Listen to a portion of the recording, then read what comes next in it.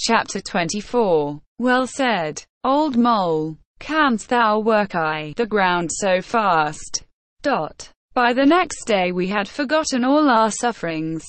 At first, I was wondering that I was no longer thirsty, and I was for asking for the reason. The answer came in the murmuring of the stream at my feet. We breakfasted, and drank of this excellent chalybeate water. I felt wonderfully stronger, and quite decided upon pushing on. Why should not so firmly convinced a man as my uncle, furnished with so industrious a guide as hands, and accompanied by so determined a nephew as myself, go on to final success? Such were the magnificent plans which struggled for mastery within me. If it had been proposed to me to return to the summit of Snaefell, I should have indignantly declined. Most fortunately, all we had to do was to descend.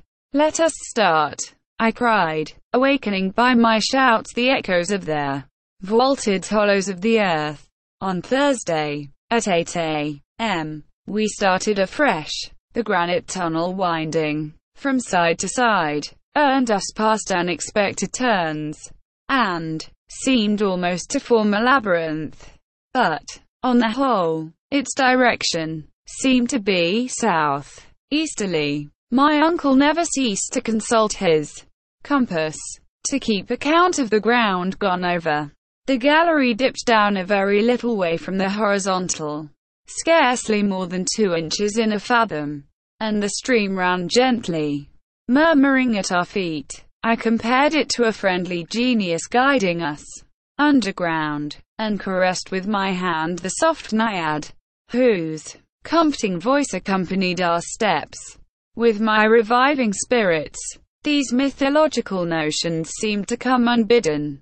As for my uncle, he was beginning to storm against the horizontal road. He loved nothing better than a vertical path, but this way seemed indefinitely prolonged, and instead of sliding along the hypotenuse as we were now doing, he would willingly have dropped down the terrestrial radius, but there was no help for it, and as long as we were approaching the center at all, we felt that we must not complain. From time to time, a steeper path appeared. Our naiad then began to tumble before us with a hoarser murmur, and we went down with her to a greater depth. On the whole, that day and the next we made considerable way horizontally, very little vertically. On Friday evening, the 10th of July, according to our calculations, we were 30 leagues south-east of Reykjavik,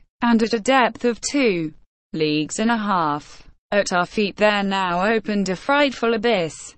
My uncle, however, was not to be daunted, and he clapped his hands at the steepness of the descent.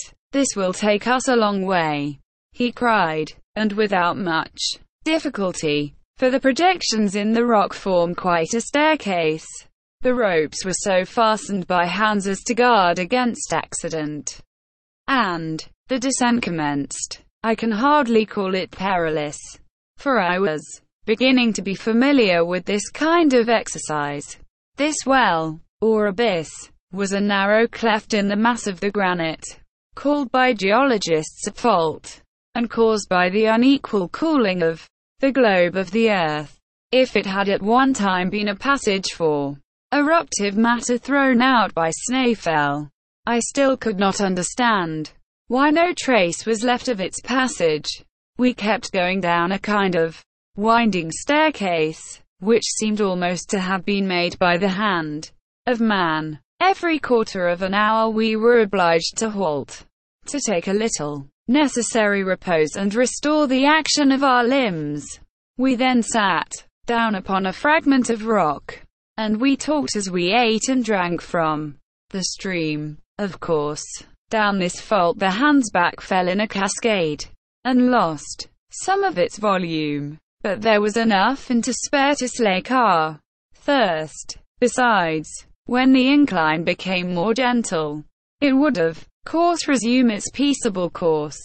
At this moment it reminded me of my worthy uncle, in his frequent fits of impatience and anger, while below it ran with the calmness of the Icelandic hunter. On the 6th and 7th of July we kept following the spiral curves of this singular well, penetrating an actual distance no more than 2 leagues, but being carried to a depth of 5 leagues below the level of the sea. But on the 8th, about noon, the fault took, towards the south-east, a much gentler slope, one of about 45 degrees. Then the road became monotonously easy. It could not be otherwise, for there was no landscape to vary the stages of our journey. On Wednesday, the 15th, we were 7 leagues underground, and had travelled 50 leagues away from Snæfell. Although we were tired, our health was perfect, and the medicine chest had not yet had occasion to be opened. My uncle noted every hour the indications of the compass, the chronometer, the aneroid, and the thermometer, the very same which he has published in his scientific report of our journey. It was, therefore, not difficult to know exactly our whereabouts. When he told me that we had gone 50 leagues horizontally, I could not repress an exclamation of astonishment at the thought that we had now long left Iceland behind us. "What is the matter?" he cried. "I was reflecting that if your calculations are correct, we are no longer under Iceland. Do you think so?" "I am not mistaken," I said, and examining the map, I added, "We have passed Cape Portland, and those 50 leagues bring us under the wide expanse of ocean." "Under the sea," my uncle repeated, rubbing his hands with delight. "Can it be?" I said. "Is the ocean spread above our heads?" "Of course, Axel. What can be more natural? At Newcastle are there not coal mines extending far under the sea?" It was all very well for the professor to call this so simple, but I could not feel quite easy at the thought that the boundless ocean was rolling over my head. And yet it really mattered very little whether it was the plains and mountains that covered our heads, or the Atlantic waves, as long as we were arched over by solid granite.